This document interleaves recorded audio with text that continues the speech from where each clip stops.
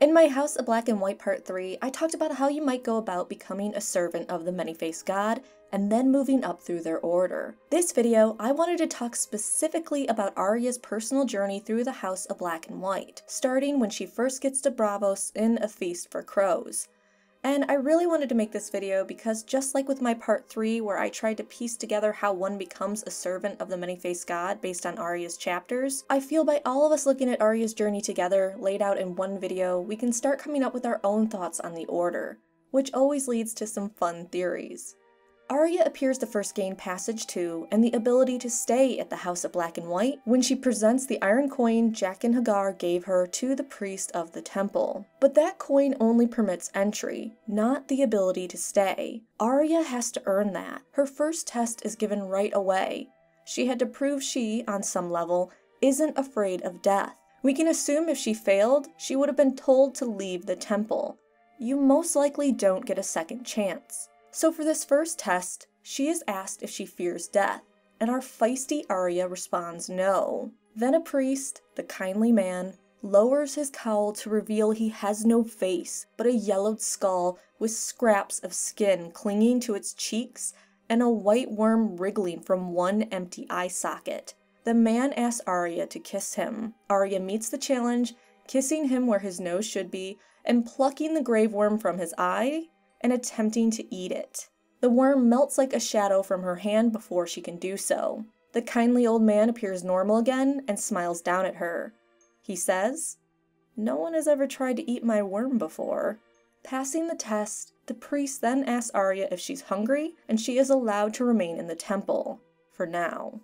Arya is then given her own cell on the second level with the other servants. She is also given servants' clothing. A tunic of undyed wool, baggy pants, linen small clothes, and cloth slippers for her feet. Her mattress is stuffed with rags, but she is told she can have as many blankets as she wants. Once being given her room, she is required to work. These tasks range from helping in the kitchen, to sweeping the floors, serving and pouring meals, sorting piles of dead men's clothing, and emptying their purse and stacking coins. Every morning she is required to walk beside the kindly man to travel around the temple to find dead bodies. At each alcove she would open a shutter on her lantern, just a crack, to look for corpses.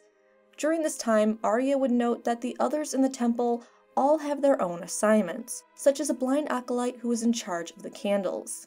But just working while staying at the temple isn't enough for her to remain there. Arya is questioned, as all potential servants likely are. Why are you here? At first, Arya answers this incorrectly.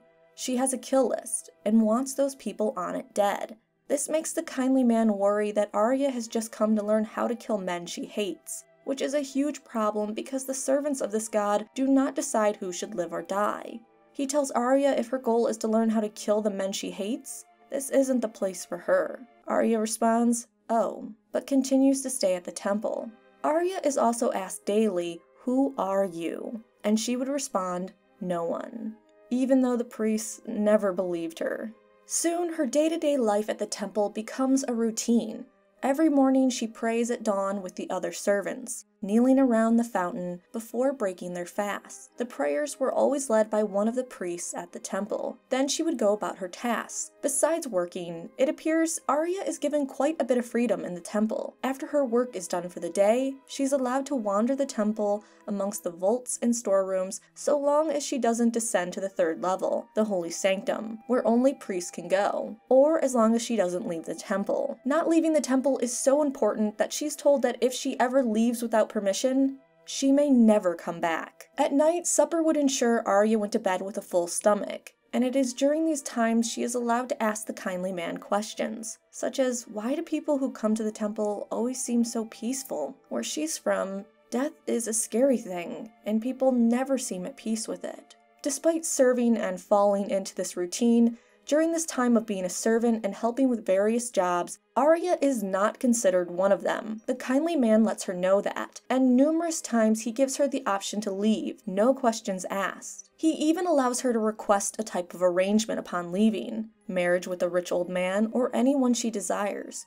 working as a whore, or even passage back to anywhere in Westeros. It's unknown if any potential member of the House of Black and White is given as many outs as Arya is given, or if the kindly man feels that she might not be the best recruit, or she's not at the point in her life where she would make a good one. At this time, he's very insistent in reminding her that the House of Black and White is not a home for orphans, and that all men serve in this temple, and that obedience is required in all things, and at all times. An inability to obey means she must depart. During this time, the kindly man also explains this obedience to her. It includes shedding your identity and pledging your whole self to the many-faced god. But this is something Arya struggles with, and the kindly man can tell. This struggle is apparent when she is required to rid herself of her belongings to help her along in becoming no one, though she does eventually throw her belongings into the sea, except for her sword needle, which she hides. After some time as a servant and after getting rid of her belongings, the kindly man finally shares the origin of their religion.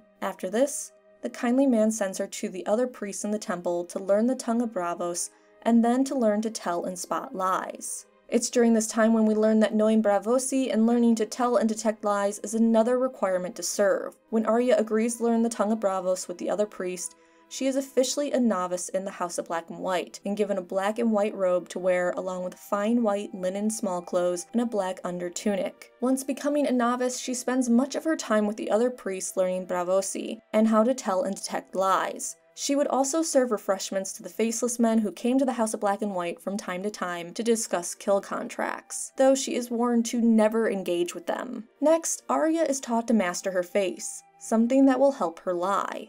She is told to practice an hour every day mastering different parts of her face. Shortly after she begins these practices, Arya is also told to help the other acolytes prepare corpses. Months would go by of Arya washing corpses, learning the Braavosi tongue, trying to remember to be no one, and making faces in the mirror. Finally, the kindly man sends her out on an assignment in Braavos, believing she will be able to master their tongue if she is required to speak it from dawn to dusk. Out in the city, she worked for a man selling cockles, clams, and mussels under a fake identity, Cat. Every new moon, she would return to the House of Black and White for 3 days and tell the kindly man 3 new things she learned while gone. During her 3-day stay, she continued serving in the temple, washing bodies, helping in the kitchen, checking the dead, helping one of the priests prepare potions, and being taught about poisons. After the 3 days were up, she would return to her job in Braavos until the next new moon. Interestingly, after she's sent out on this assignment, her training becomes a bit more aggressive. When she returns to the temple for 3 days out of every 30, Arya is slapped every time she shows mannerisms consistent with herself, such as biting her lip. She is told no one should not have the behavioral patterns of Arya Stark. One day while out in the city, Arya kills a deserter of the Night's Watch. When she returns to the temple, she is punished by being blinded. Though later we find out she would have been blinded eventually to help her learn to use her other senses. But typically it happens much later in training, at least after being at the temple for 6 months. Through the kindly man's confession, it almost seems like Arya is being rewarded and her training accelerated. Of course, this could also be a way of them trying to get her to take it more seriously and show more obedience. After becoming blinded, Arya takes on the name Blind Beth, and every morning the kindly man would ask her if she wanted her eyes back today. Arya always gave the same answer with an expressionless face. I may want them on the morrow, not today. She knows that if she asks for her eyes back, they will send her away. As Blind Beth, Arya is sent out into the city to beg at different spots. To disguise her as Beth, they shaved her head, gave her pox scars, and a mummer's mole on one cheek, with dark hair growing from it. Despite this new assignment of begging as a blind girl, she is still required to learn 3 new things and tell them to the kindly man on her return to the temple. Even blinded, the priests continued to tell her lies to test her, and Arya was taught to count on her other senses, such as using her sense of touch, sense of smell, or counting to find her way around the temple. During her 3 days out of the month at the temple, in the afternoons, she learned about poisons and potions, something a bit dangerous as using touch and taste can be perilous when grinding poisons, but she serves nevertheless. At supper, she was now required to learn other languages including High Valyrian and the tongues of Lys and Pentos. In the evening, the lying game also continued. This becomes much harder as instead of facial clues, she must now discern lies from choice of words or tone, though at times Arya is allowed to rest her hands on the face of the person talking. Her blindness also limited her in other tasks,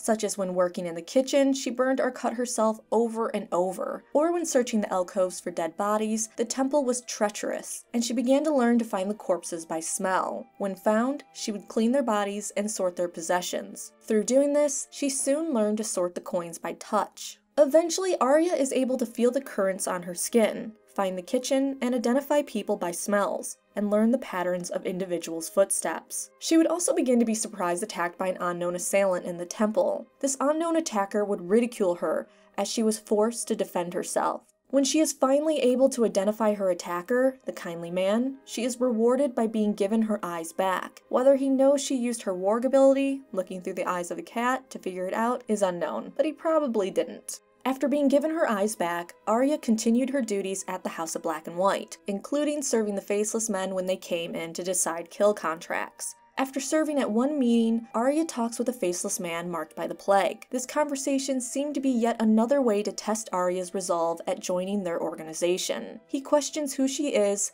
and tells her she lies when she answers no one. During this conversation, the man scolds Arya that the gift of the many-faced god is not a child's plaything, and that she kills for her own purposes of pleasure. He continued to verbally beat her down, telling her she is a small creature. Her heart is too soft to be one of them, and she should push her barrow, cry cockles, and be content. He finally asks Arya if she can pay the price, being all of her, and she says yes, and to give her a face. He responds a face must be earned, and gives her an assignment to kill a man. Returning as Cat of the Canals, she sells her clams, cockles, and mussels, and eyes the man she must kill, observing his appearance and behavior. After watching him for days, she finally announces she's ready to kill him to the kindly man. The kindly man takes her for the first time to the 3rd level, the Holy Sanctum, and into a room where 1,000 faces are kept. Arya is given a new face, though still not taught herself how to put it on. This is a frightening experience, but the priest talks her through it.